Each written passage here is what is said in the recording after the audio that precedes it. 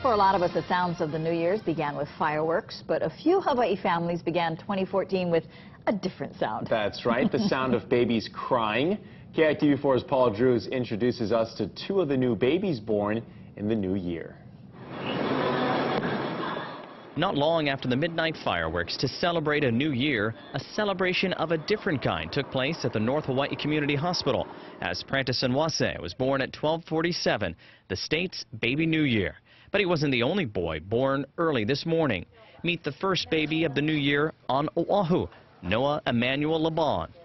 We wanted something with a lot of meaning, a Christian meaning. Noah just couldn't wait to get here.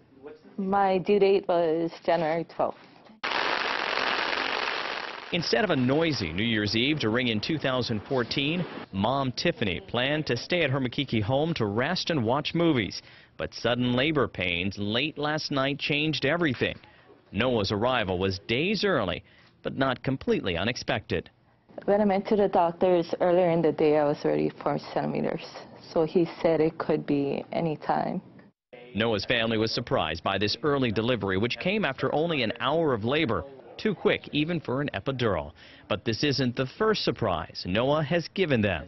My mom, my sister, and my dad, they wanted baby girl, but I wanted a baby boy, and I was correct.